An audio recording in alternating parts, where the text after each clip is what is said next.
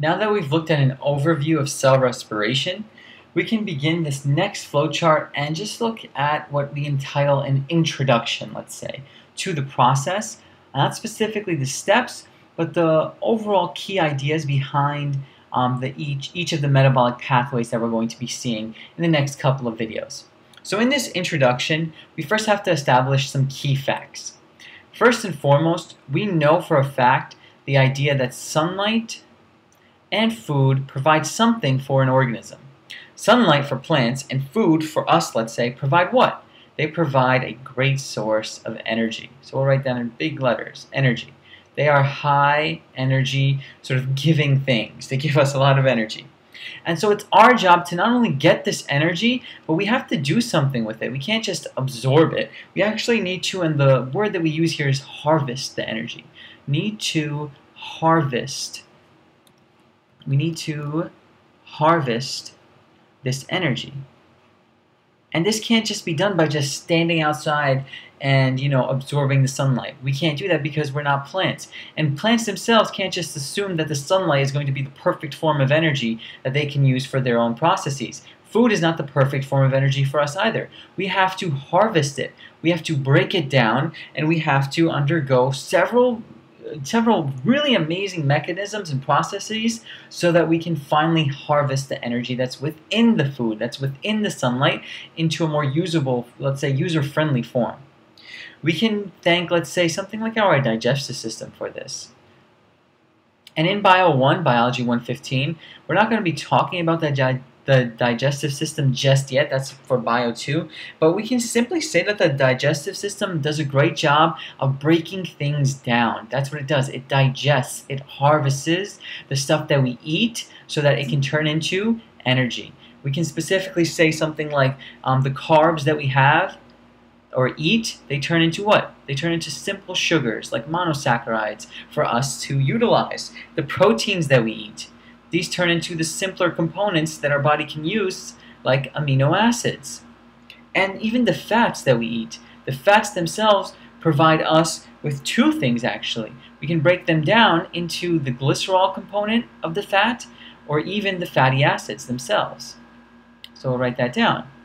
So overall, what we notice here is this idea that we break down large things, food, into smaller things, let's say, monomer components, so that these things can then enter the bloodstream.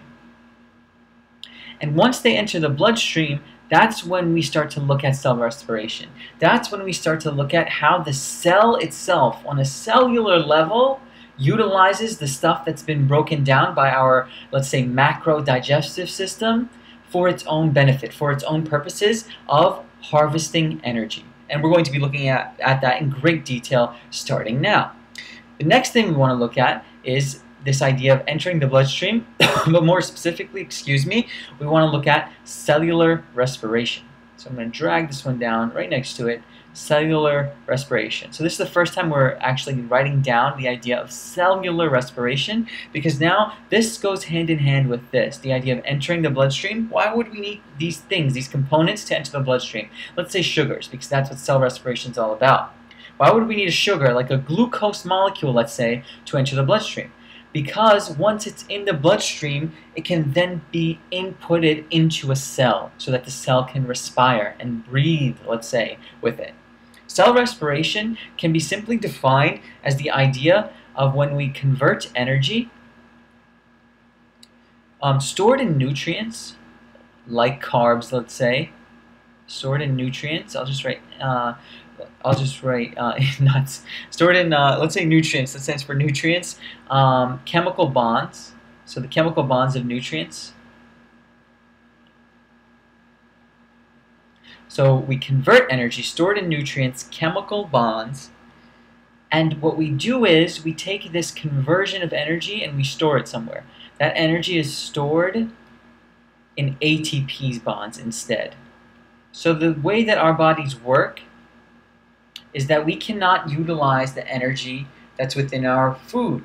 We have to break our food down into much simpler components. Let's say we have to break down a piece of bread into just the glucose components, the glucose molecules that bread is composed of, and then we have to take that glucose and then store it in a different form of energy, because the currency that our body uses energy in is not glucose, but it's ATP, and that's what cell respiration is all about. This process is going to be aerobic. It will involve oxygen at some point. It can also have anaerobic steps, steps that are involved without oxygen, but most importantly, it's something that all cells have to do. That's why it's so important to study it. Every single cell undergoes cellular respiration in almost the same exact manner, and it's sort of a universal, let's say, component of life. The idea of cell respiration, taking something from the environment of the cell, breaking it down, and then utilizing that broken down stuff for its energy and converting it into the cellular currency of ATP. That's the beauty of this reaction and these reactions that we're going to be looking at in much greater detail as we continue this lecture. To finish off, we can speak about the idea of aerobic respiration specifically, and specifically aerobic respiration in eukaryotes. So we'll just write EU for eukaryotes. What happens is, like we mentioned, cell respiration is what? An anabolic or catabolic process. It's, of course, from our first video, catabolism. It's the breakdown of nutrients. So we'll write catabolism of nutrients. And specifically, through this catabolism of nutrients, we get some major products. And these are products that are on the other side of that cell respiration, that famous cell respiration equation. Do you remember what it was? It's C6H12O6, that's glucose, plus what? What do we breathe in? O2 will give us these following products. And these are the breakdown products, let's say, of glucose and oxygen. The products include CO2, carbon dioxide, that's what we breathe out, and that's why we breathe it out. It's a byproduct. H2O is another product. And then this is the one that's really famous, energy. This is what we're going to be talking about. How do we get all the energy that we need, all the energy that our cells need, and thus all the energy that we need by taking some nutrients and breaking them down for their product components like energy, water, and carbon dioxide. That'll be the rest of our discussion from this point forward. Another thing about aerobic respiration is that it involves redox reactions, and we understand from our previous flowcharts that redox reactions are reactions that involve reduction steps and oxidation steps. And we're just going to reiterate that this isn't the idea of the transfer of electrons from somebody to somebody else, from let's say nutrients in this situation. The electrons within nutrients are going to transfer in a way that's going to cause redox reactions to occur. We're going to use these electrons, because remember, redox is about reduction and oxidation.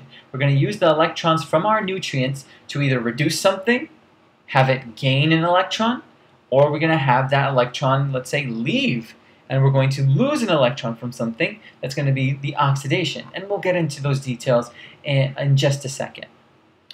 In addition, something to sort of marvel at, let's say, the beauty of this is that it's 30 steps, this whole process of cell respiration, 30 intricate and beautifully created and just amazingly accurate and perfect steps that involve 30 separate enzymes. So this is like the beautiful nature of biology that I really, really love. This idea that it's so complex, but at the end of the day, it's one of the most important processes in us. It's the reason why we need oxygen. It's the reason why we breathe out CO2 for plants. It's the reason how we get energy. This is the beauty of this process that we'll definitely be looking at as we continue this discussion. Of course, the famous molecule involved in this is glucose, good old glucose. We cannot forget about that. Glucose is considered our starting material, and I mentioned that in that famous cellular respiration equation. It's our starting material, and most of food, let's say, is composed of glucose. And for the purposes of this class, we're going to consider that all cell respiration starts with glucose. And that's all we need to know there. In the next video, what we're going to be doing is continuing and finishing up this discussion on cell respiration and aerobic respiration specifically by finally writing down that famous chemical reaction of cellular respiration and looking at the specific oxidizing and reducing components of it.